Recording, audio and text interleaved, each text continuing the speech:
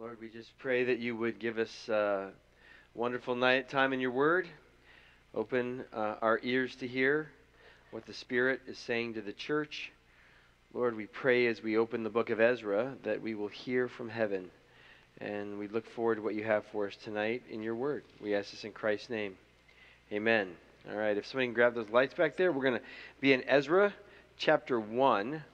As you turn there, you may want to also put your finger in the book of Daniel, or put something in the book of Daniel, maybe a piece of paper or something, and because we're gonna cross-reference a lot. Ezra is written at a very interesting point in history.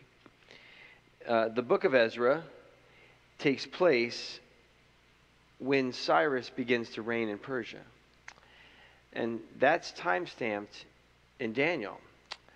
And some of what Daniel goes through ties into what we see in Ezra. God's people had been living on the land, and they'd been told that that they needed to give the land a Sabbath every 7 years. And they decided that they would take that as a suggestion and keep working through that seventh year and keep plowing the land. And they did it for 490 years. And the Lord said, you owe the land 70 years of rest. And so you guys are all going to get uprooted, and you're going to go to Babylon for 70 years. And then you're going to get brought back to the land after the land has had its Sabbath rest. So the Lord was serious about that. And so after 490 years, he sent them there. And we're going to look at that as well. So let's go to Ezra. And so Ezra takes place kind of at the end of Daniel's ministry, because Daniel's an old man, and as Cyrus and Darius come in, and the theme of it is really the rebuilding of the temple. Ezra establishes them back to the covenant and to their covenant God, and Nehemiah helps build the wall and the structure around the city. And then, of course, he gets Ezra to come in and read the law. But Nehemiah, his role is more to organize the people to stand up against evil. All right? And to that end, I want to let you know, that's a homophone, no, right? K-N-O-W and N-O. I want you to know that we're saying no to issue 1. We're going to protect children, and we're going to protect parents' rights. Okay? So we are praying for that Sunday mornings at 8 o'clock. These signs, we've had a number of people bring signs in. Stephanie brought some in tonight. You can grab one on your way out, put it on your yard, all right? And every time you see it, you can pray over it. You can talk to people about issue 1, and you can come pray on Sunday mornings. We are kind of the tip of the spear, Ohio. If this issue with issue 1 passes here, as we had that presentation a few weekends ago, it's likely going to pass in other states. So we would like to see abortion eliminated, but at least drastically limited, and we want parents to have rights, which in many places they do not. You know, 20 years ago, they were talking about something called cognitive abuse. I don't know if you ever heard that term. And that was at the UN. And they were discussing if religious training is cognitive abuse. And the UN and some of those thinkers kind of came. Now, of course, what they do is they take like Islam, and if you do read their original sources, jihad is all throughout their original sources. You can't, it's not a religion of peace. Just read the Quran. Read the Hadith. It's not a religion of peace. So they kind of take the extreme, and then they say, well, if your child consents, right? So even in 2014, when we were doing foster to adopt training in Ontario, Canada, we were told by them, if you can't take someone to church who's living under your roof unless they consent to it. They may be 8 years old, but they've got to consent. So parents' rights on an international scale in the West are getting eroded constantly, all right? And cognitive abuse is really the issue that it will be illegal at some point to teach your kids religious instruction or values, which is why you should read Eric Metaxas's book, If You Can Keep It.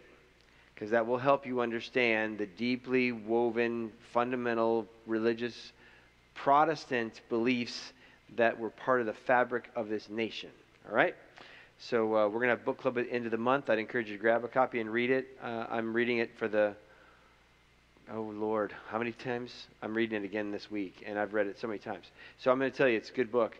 But I want you to vote no. I want you to vote your conscience, which should be no, and also grab a sign if you like. All right. That shameless promotion is over. Okay, so let's go to Ezra chapter 1, verse 1. And we're going to read when this happened. This is now in the first year of King Cyrus, king of Persia. Okay, so now we know when that is. Let's go to Daniel 5. All right, Daniel 5, famous passage. Belteshazzar is throwing a party. All right, he is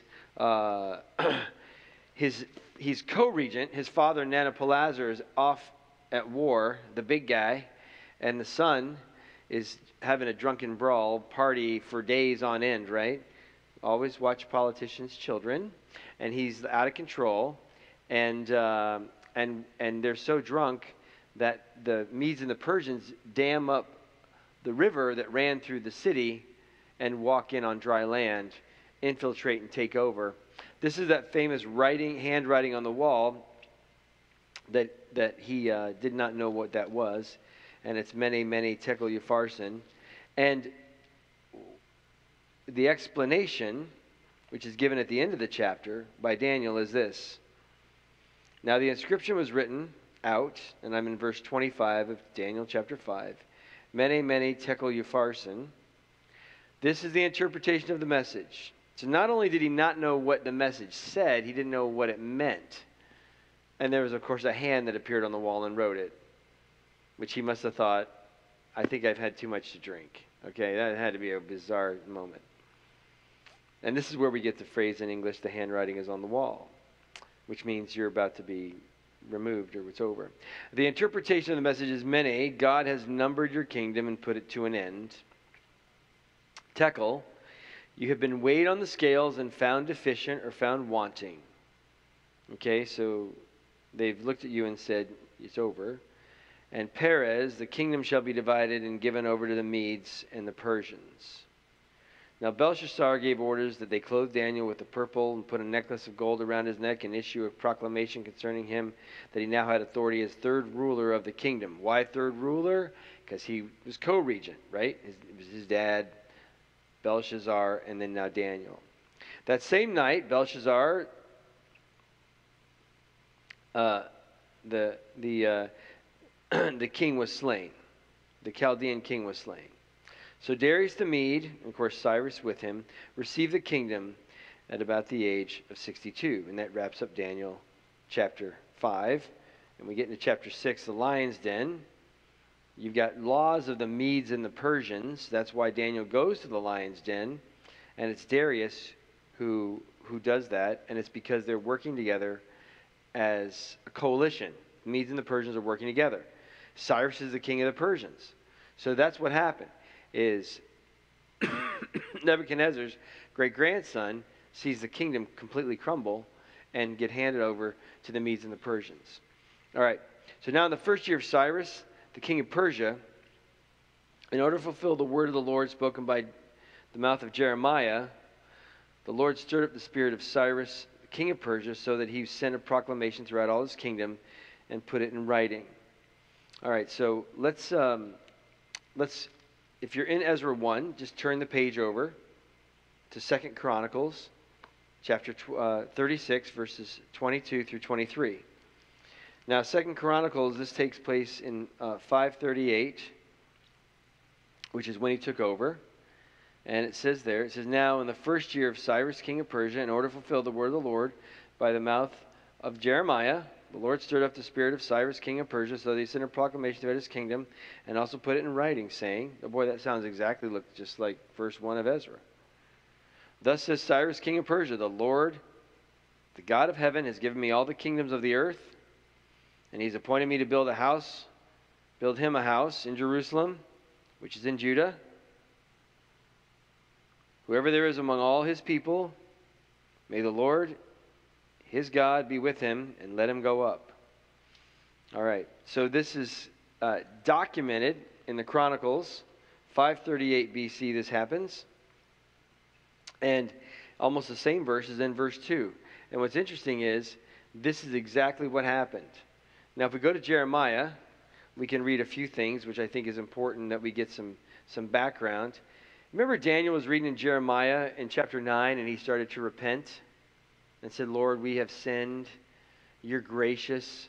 And he was asking the Lord to send them back and rebuild the temple and rebuild the glory of God. So let's go to Jeremiah 25. And I'm going to read one verse out of 25, and then I'm going to go to 29 and read a very familiar verse to you. All right? And in chapter 25, I'm going to read verse 12. Then it will be when 70 years are complete, I will punish the king of Babylon and that nation, declares the Lord, for their iniquity in the land of the Chaldeans, and I will make it an everlasting desolation. So Nebuchadnezzar is going to come in, take him for 70 years, and then at 70 years, they're done, and that's exactly what happened. And Jeremiah 29, starting with verse 10, thus declares the Lord, when 70 years have been completed for Babylon, I will visit you and fulfill my good word to bring you back to this place. So they're told, you're going to go into captivity, but when 70 years are over, you're coming back. For I know the plans I have for you, declares the Lord, plans for welfare and not calamity, to give you a future and a hope. That kind of sounds like everybody's life verse. Well, that's actually in the context of going into captivity, and the Lord's going to get him out of captivity. Then you will call upon me and come and pray to me, and I will listen. You will seek me and find me when you search for me with all your heart. I will be found by you, declares the Lord. I'll restore your fortunes, will gather you from all the nations and from all the places where I have driven you, declares the Lord, and I'll bring you back to this place where I sent you into exile. So in those verses, Jeremiah chapter 29, verse 10 through 14, and Jeremiah 25, verse 12, he very clearly says it's going to be 70 years in Babylon. You're going to be driven into captivity. I'm going to bring you back to this land, and I'm going to restore you, and you're going to be restored spiritually because you're going to call on me and I'll answer. So there's got to be a spiritual restoration, and there's got to be a restoration to the land. So if we go back to Ezra, it says in verse 2, then thus says Cyrus, king of Persia, the Lord, the God of heaven, has given me all the kingdoms of this earth and has appointed me to build him a house in Jerusalem, which is in Judah.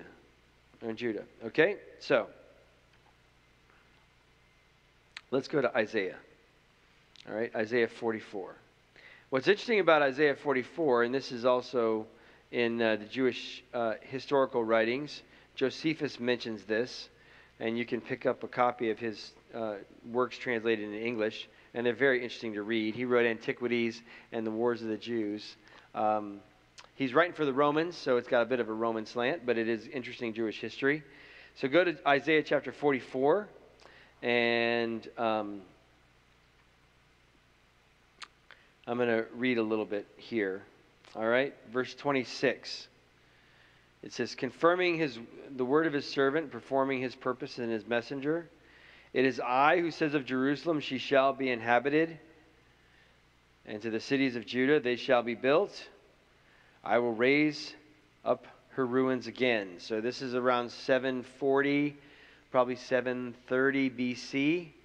There were no ruins. This would be like if somebody said, we're going to erect 2 twin towers, and they were writing it in 1980. And you say, but they're there. Why do we need to erect them when they're already there? And they said, well, they're going to get destroyed, and then we're going to rebuild them. So why are they rebuilding the ruins? Because there are ruins, and there weren't ruins until Babylon destroyed them in the 3 waves of Nebuchadnezzar. It is I who says of the deep sea, be dried up. I will make the rivers dry. Now that's speaking directly of when they were dried up, and the Medes and the Persians walked into Babylon. Right? Because it was completely impregnable. It had running water going through the city. So they were good. And it was such a large city, they had all kinds of agriculture right in the city. They could lock the gates and have plenty of food, and they had everything they needed. But the Lord says he dried up the rivers, and the Medes and the Persians went in. It is I who says of Cyrus. Okay. So this is at least 100 years before he was born. At least. So you have to believe. You have to ask yourself, how did Isaiah know this name? He is my shepherd. That's a Gentile king. And he will perform all my desire. And he declares of Jerusalem, she will be built, and of the temple, your foundation will be laid. Now, what Josephus says is that when Cyrus came into Babylon, a very wise and elderly man in his 80s named Daniel came up to Cyrus and said, I have to share something with you. You're in our scriptures. And he brought him to this passage and read his name and read of the events that God said were going to happen, that literally happened. And if you read on, it says, thus says the Lord to Cyrus his anointed, whom I've taken by my right hand to subdue nations before him. Okay, he mentioned that in verse 2 in Ezra, and also in 2 Chronicles 36. And now Cyrus, when he hears this, realizes, oh, God did it. God did it? Oh, God did it. God did it. To loose the loins of kings. If you read chapter 5 carefully, you'll realize the physical reaction that happened to Belshazzar. And his loins were loosed. And you can let your mind fill in the details. To open the doors before him and gates that will not be shut. And again, he would have known that, because those gates were always impregnable. I will go before you to make the rough places smooth and shatter the doors of bronze and cut through the iron bars. I will give you the treasure of darkness and hidden wealth of the secret place, which literally God did to Cyrus when he got to Babylon, so that you will know that it is I, the Lord, the God of Israel, who calls you by name. And those are the verses that Josephus writes out of history. It's not in the Bible, but it's history, that Daniel read to Cyrus. Now, you got to ask yourself. So, either there were multiple Isaiahs, and somebody wrote after the events, and it's history, or what has been always accepted is that there was one Isaiah, and that this is prophecy that came literally fulfilled. And so all these scholars were like, there has to be two Isaiahs. We don't believe this. In the 1800s, the higher criticism movement, you can't trust the Bible. Isaiah isn't really, it is multiple Isaiahs. That's how he knew he could prophesy the way he did. And then some kid was watching goats near the Dead Sea, and he threw a rock because he's bored. He's a guy. Into a cavern, and he heard something shatter. And he climbed up there and realized there's all of the scrolls. And they got removed from the Dead Sea area of Jordan. They got whisked into Israel. And a shrewd Jewish businessman, that may be hard for some of you to picture, got them to America. Got them out of the Middle East. And you know what they found in those? Some of you know where I'm going with this. They found in one of the containers a whole scroll of Isaiah. They call it the Golden Scroll. And it's on display right now in Jerusalem. The whole thing. That's why some of the Ashkenazi Jews years ago had removed Isaiah 53 because it sounded too much like Christ. They can't do that anymore because it's right there. They can look at it in Hebrew and realize it's right there. Right? And so this prophecy that Isaiah gives of Cyrus through simple golden scroll, one scroll, it's very clear that God told Isaiah in advance to write him down by name. Now, this is the only book that does that. That says this is going to happen. It's exactly how it's going to happen. And then it comes true that way. All right? And that's one of the reasons why you can trust the Bible, is the clarity and the prophecy. And we know that Daniel had read Jeremiah. That's why in Daniel 9 he's confessing the sins of his people, because he's looking and realizing it's almost 70 years. It's almost time to go home. So he was praying that God would send them back. Now, let's keep going. Whoever there is among you of all the peoples May his God be with him, and let him go up to Jerusalem, which is in Judah, and rebuild the house of the Lord, the God of Israel. He is the God who is in Jerusalem. Now, it's a little clear in the original that he's saying that he is God. He realized that the God of the Jews was God. And so he's telling them to go home and rebuild the temple. And what's significant there, or one of the many significant things, is that it was very important that God's people who were in Babylon realized that they may have lived in Babylon, but they were still God's chosen people. Right? That was the subtlety. I don't think we're going to get through chapter 1, but that was the subtlety of what the Nazis did. They said, you're Christians who are Germans. Right? If you read Hitler's Cross, it's a fascinating book. It talks about how he manipulated the churches. And there were some that stood up. There was a confessing church that stood up. That is correct. Bonhoeffer, Niemöller, other great men. But the point is that he said, you're Germans. Well, you're Christians and you're Germans, right? You're Christians and you're Germans. Yes, we are. We're Christians. And Germans are Christians. Yes, whether it's Catholic or Protestant, we're Christian. We're a Christian nation. I mean, Luther made Germany what it is, the language and everything, through the New Testament. Translating the Bible, pardon me. And what happened was, the subtle switch became, they went from being Christians who were Germans to being Germans who were Christians. And when it was German first and Christian second, that's when they signed on. And there's a picture in Hitler's Cross. It's bone-chilling.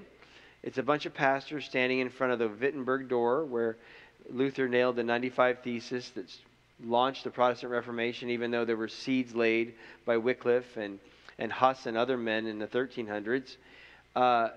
Saluting Hitler with the Nazi broken cross, the Hindu symbol, which we call the swastika, right? And because they had Hindu religion through the Nazism. And they're saluting Hitler in front of that very door. And you go, how'd that happen?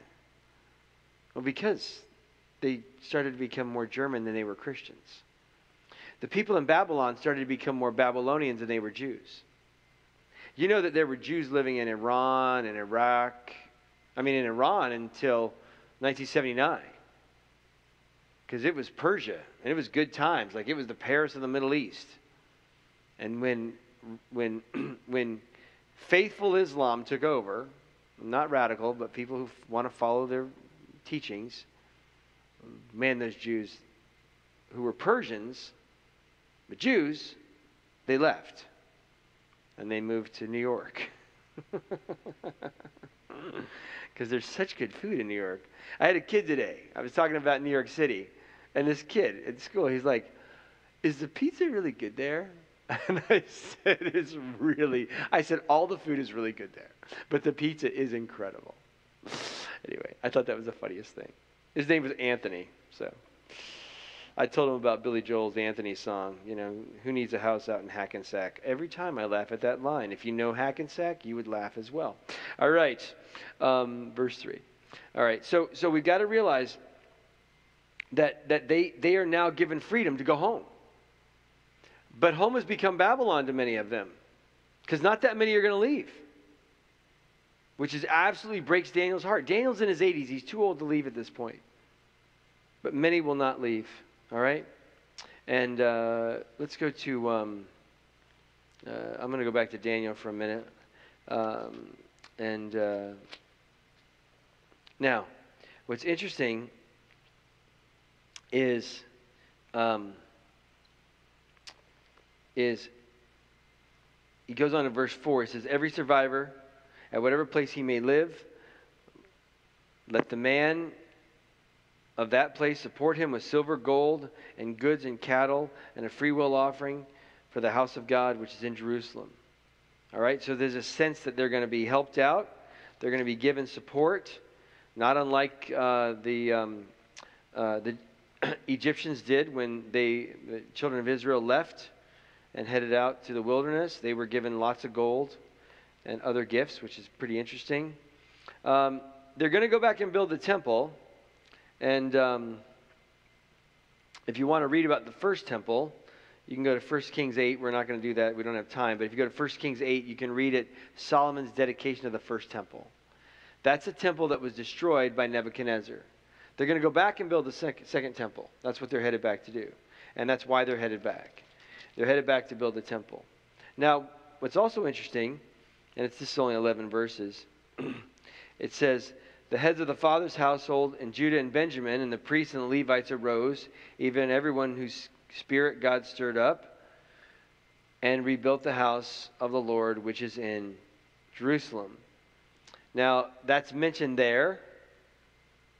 God's spirit stirred up.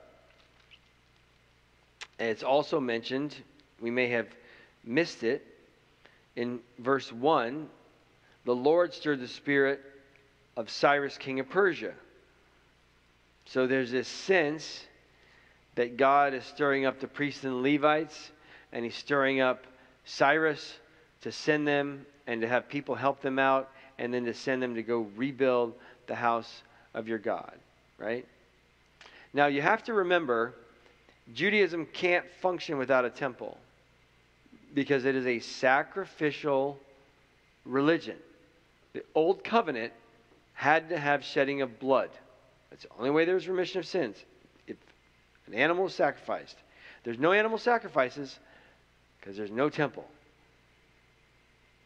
So they're in Babylon for 70 years going, how do we do this? Because we can't.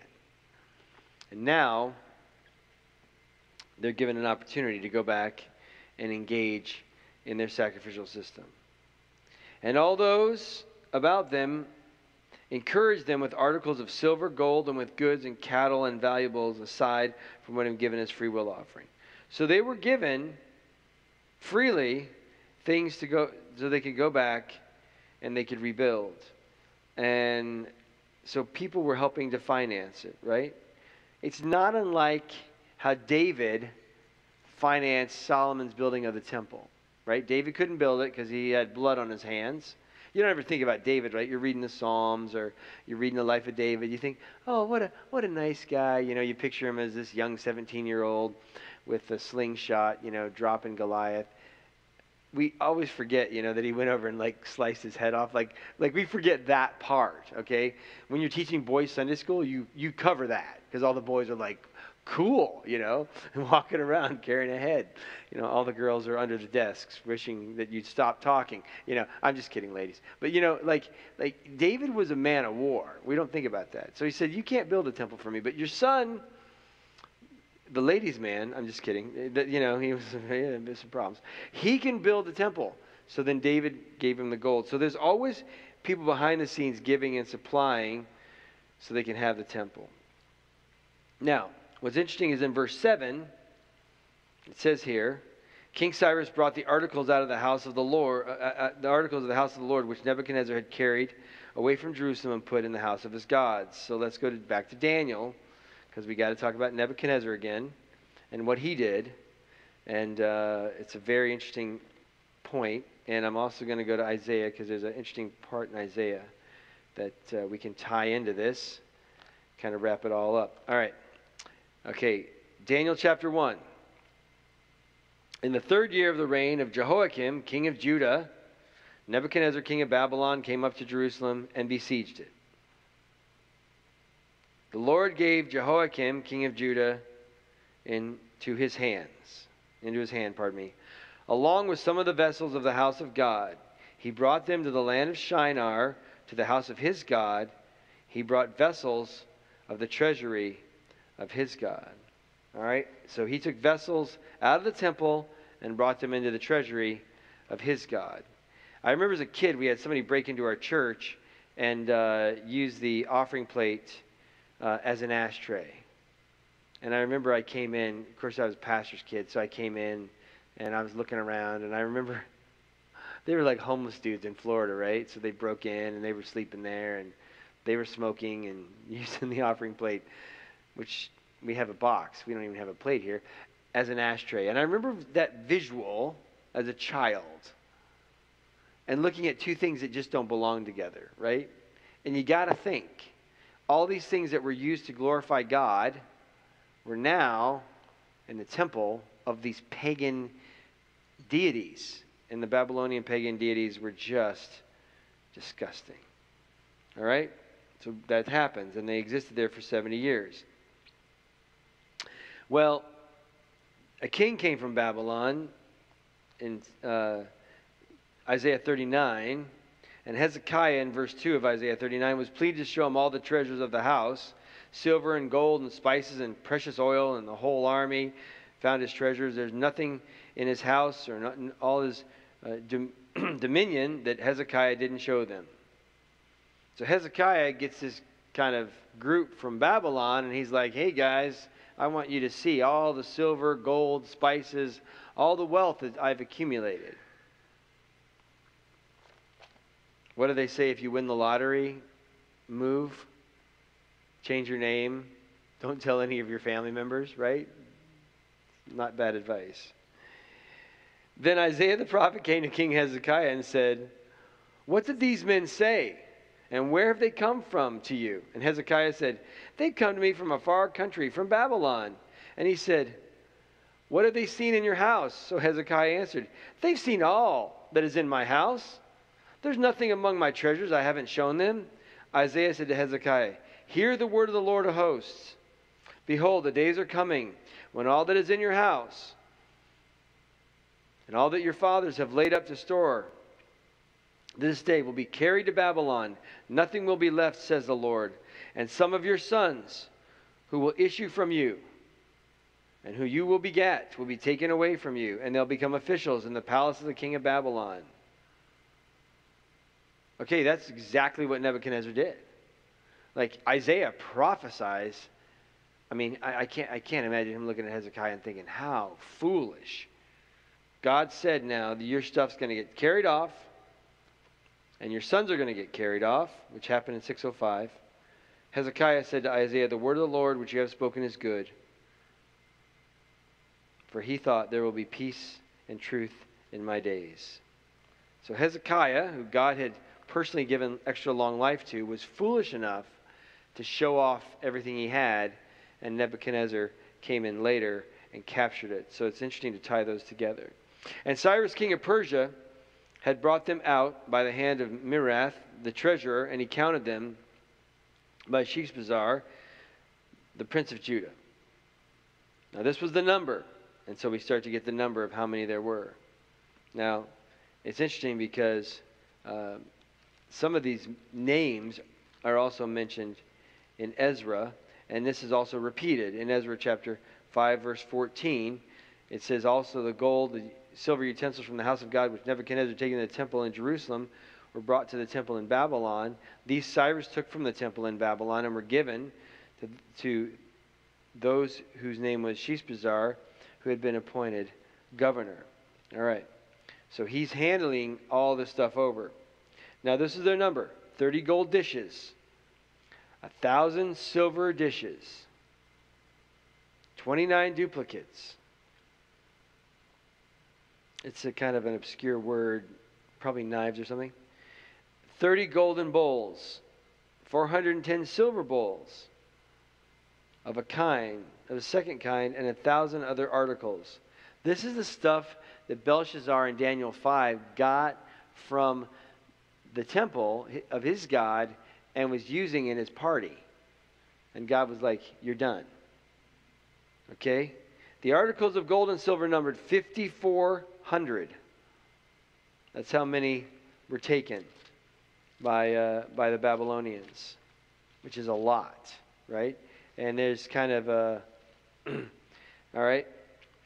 And Sheshbazzar brought them all up with the exiles who went up from Babylon to Jerusalem.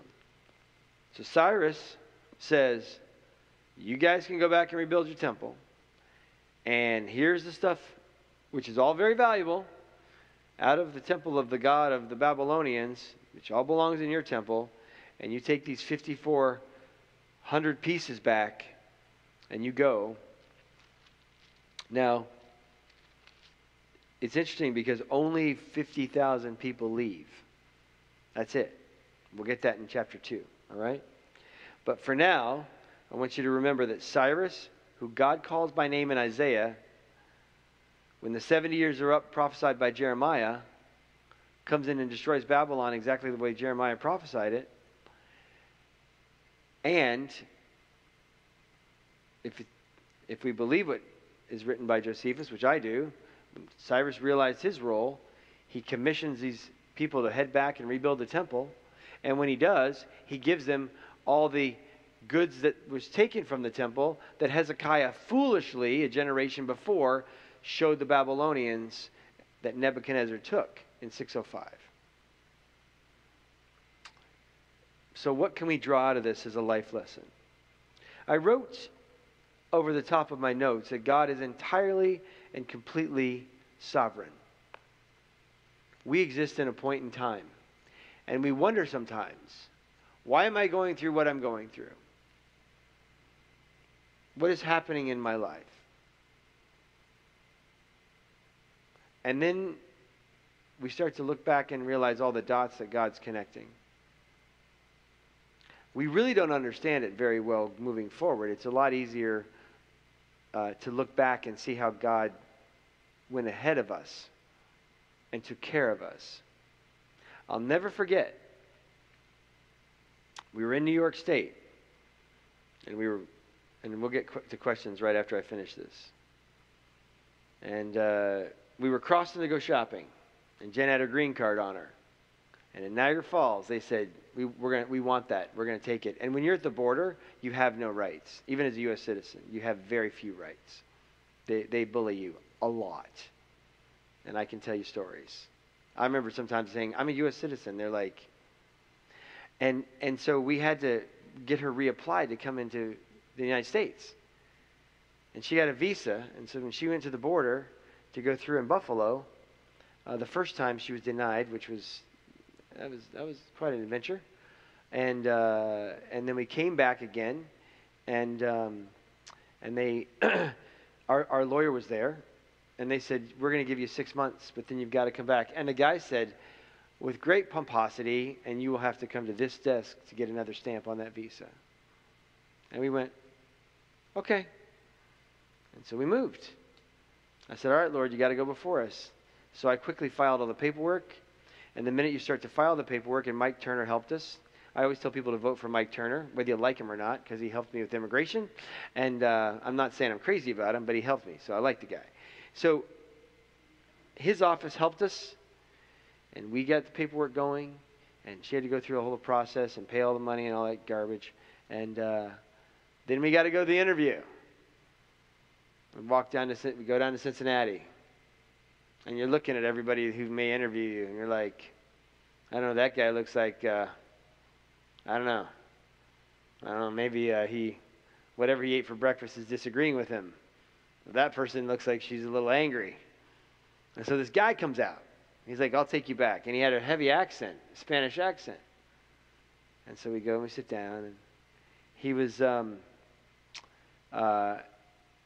from Guatemala. And he said, what are you doing here? And I said, I pastor a church.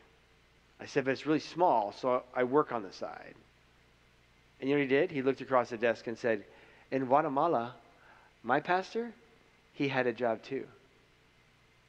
And I looked at him and went, we're Christians. Out of everybody I'm looking at, I'm like, who are we going to get? We get some guy who's a Christian. And it was like, we're done. The green card comes in the mail, right? We'd done everything legally and done everything right, and everything was in good shape. But they have a lot of power. And I looked and thought, thank you, Lord, right? The Lord always goes ahead of you. So some of you are sitting here going, I got this thing coming up. I got a test. I got a surgery. I don't know what's going to happen in the spring with the economy. I'm with you on that one. I'm with you. All right? At work, they keep shutting machines down. And I went to my boss and I said, are you guys concerned about layoffs? I mean, I'm not, because I got seniority and Stephen had seniority. I said, are we concerned about layoffs? Oh, no. I said, you guys realize what's happening in the economy and what's going to happen by the spring? No? I said, you guys need to stop hiring, okay? Stop it, because you're just going to have to lay them off anyway. So, I got concerns about that. But the Lord's going to go ahead of us, right? All those captives are sitting in Babylon. One day it's the Babylonians. Now it's the Medes and the Persians. And very shortly after the Medes and the Persians take over, the Persian king says, hey, you can go home. And they're looking back going, God, if I connect all these prophecies, you said this was going to happen, and it's happening exactly the way you said it. And you start to read the scriptures and go, I don't have to worry, because God's got everything under control. Right? And so we need to trust. We need to trust a lot more than we often do. We don't trust like we should. All right? We don't. And I'm in there too. I'm probably worse than you guys. Because I'm like, God, I think I can help you with this. It never goes so well. So let's trust the Lord. On this thing, why are we praying Sunday morning? Because we're going to tell the Lord we're going to trust Him. Okay? Put one on your lawn. Tell your neighbors. This is not a partisan issue. This is an issue of parental and children protection. All right? And we pray. We trust the Lord. And the Lord's going to go ahead of us. All right, so those are those 11 verses. As you look at chapter 2, obviously there's a massive census. So we're going to probably combine 2 and 3 together. Unless you want me to struggle through all the Hebrew names, which I'll be willing to do that. I asked some of the kids to read today, and they opened the scriptures, and they're like, it was in Acts 17:1, and it mentions these Greek names, and they're like, how do I say that? And I said, loudly and with great confidence. That's how you say it. And they laughed. All right, let's pray and then we can go to questions. Lord, we thank you so much for your sovereignty and how you laid all this plan out ahead of time and how you directed your people to go home. And you did that to get everything assembled the way you had it laid out. And we love you, Lord, and we know we can trust your sovereignty. We ask this all in Christ's name.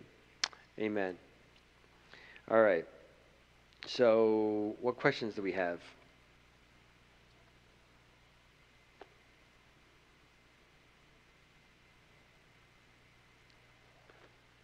I love you guys are spread out. It's like, and the way the chairs are with the school kids, it's a little. Any questions? Yes, Joel. Yes. Yeah. Yes.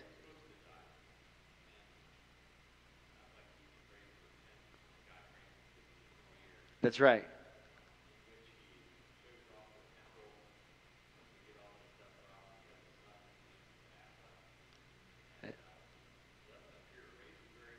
That's right.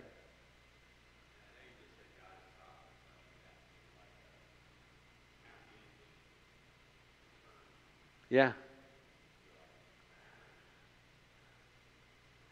Yeah, I mean, Hezekiah is an interesting study because he's a good king. He asks for more years and he gets more years. And you're right, he does not raise his son well. And in those extra years, he shows off all the things of the temple to the Babylonians. And that was very foolish, right? And I think it's interesting because we long for, the people that we look up to almost be perfect. And like we look up to Peter through the New Testament, such a powerful proclamations of the gospel, especially after the resurrection. But then you go to Galatians, and he's not eating with Gentiles. And Paul has to confront him to his face. You know what I'm saying? And I think one of the interesting things is, Joel, is that Hezekiah just shows us how God is sovereign, because all of that things that needed to happen with Babylon and everything, Hezekiah helped facilitate that. Even though it was foolish, and yet he also raised a son that created further problems because of the way he raised him. And God was overseeing all of it. And so it's interesting. I tell people one of the reasons I believe the Bible is because the people who wrote it present their faults clearly, right? And so Isaiah's just writing what happened. Hezekiah gets extra years. You think, this is really good news. He gets 15 more years. And then in his 15 more years, he shows the Babylonians all the treasures. Really bad move, right? And you see this through the whole scriptures. And I go, it helps me understand it. It also helps me relate to people, right? So, but that's interesting that you point that out. Because God in his sovereignty extended his life, and then Hezekiah did something foolish. And God, who has a way of taking really horrible things and working them out for good, Romans 8:28, took that, allowed Babylon to come in, take those things out of the temple, allowed his people to go to Babylon for 70 years because they loved idols. And then they came back home and were like, we're never getting involved with idols again. And they were done. They were cured of their idolatry after the 70 years in Babylon. They did other stuff that didn't go so well, but they were cured at least of their idolatry. So you can see God's hand in all that. But yeah, it's interesting. Hezekiah is an interesting king. And the thing is when you look at good kings, they all had faults, right? I mean, you look through the scriptures and everybody, you look and go, they're just feet are made of clay, you know? So that's why I've always said if you want to write a parenting book, write it, have it published probably 40 years after you're dead, okay? People who write parenting books and are like, I know how to parent, and I love it too. No disrespect to millennials, but they're like, I got a parenting blog, and I want to tell you how to parent. How old's your child? 4. I'm like, yeah, no thanks. Okay, I'll take a pass. All right? Like, I want to talk to somebody who's got grandchildren and who's done very well with their kids and very well with their grandchildren, who's a lot older than I am, to give me advice, right? Sometimes we give advice in an echo chamber among our own demographic. I don't want that. I want people who are older than I am to give me wisdom. Anyway, but yeah, that's a good point, Joel. Thank you. And these days it's getting harder to find people older than I am, to be quite frank. You know, when you do your age on something and you're scrolling down and you're like, man, I got to get to my age year. Oh my gosh, I'm getting exhausted trying to find it. Anyway, my birth year. Any other questions? Any other comments? All right, well, let's close with a word of prayer. Lord, we thank you again for your goodness to us. We thank you for what you're doing in each one of our lives. We know, Lord, you are good and you're gracious and kind. We leave these truths in your hands. We ask for your grace and your mercy, and we ask that you would continue to draw us close to you. And Lord, we ask that as we look at all these prophecies that are fulfilled, that we would further trust in your word, that it is sufficient, Lord, and it's authoritative. And may our lives be conformed to it. And we ask this in Christ's name. Amen.